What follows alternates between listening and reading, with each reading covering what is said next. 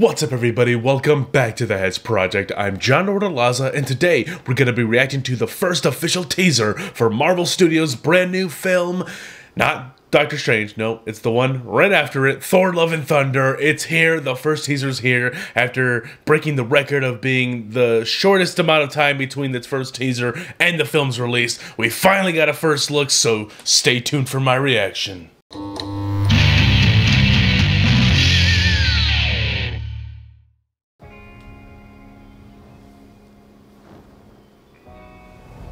Were once used for battle. Now they're but humble tools for peace. Yeah, this film looks beautiful. Holy crap. Exactly who I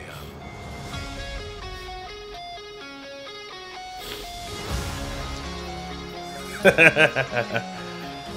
I will choose my own path. Hey! Guardians! Okay. My superheroing days are over.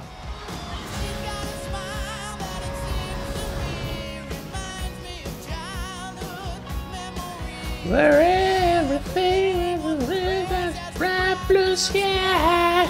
Damn. Dude, this film looks so beautiful. Remember what I told you? You ever feel lost? Hey. Look into the eyes of the people that you love.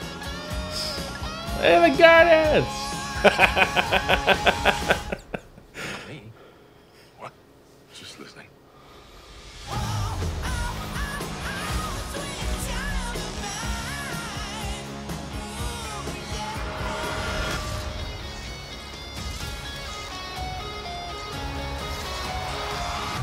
Yo! All right, look at that! Look at that! Look, hey, you know me. You just gotta show me some cool stuff.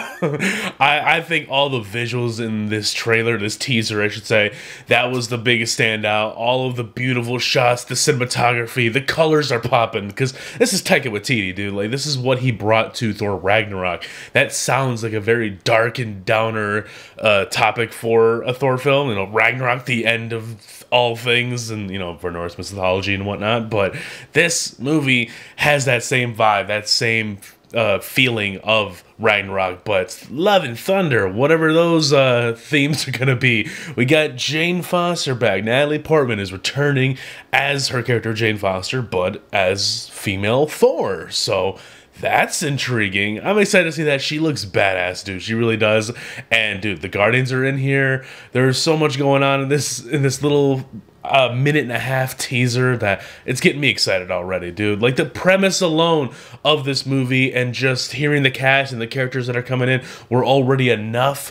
But now that we have something tangible, this little teaser, it's getting my blood pumping again. So guys, let me know down below, what did you think of this teaser trailer, this official teaser of Thor Love and Thunder? And are you excited for the film? And what are your wild theories? Let me know down below. I'm surprised we didn't get to see any Gore the God Butcher, or maybe we did and I missed him or something. Just let me know down below, what's your favorite shot of the trailer? I personally thought that was funny, of like, Thor thought that Quill was talking to him about love and whatnot, and he was just trying to look at the other Guardians.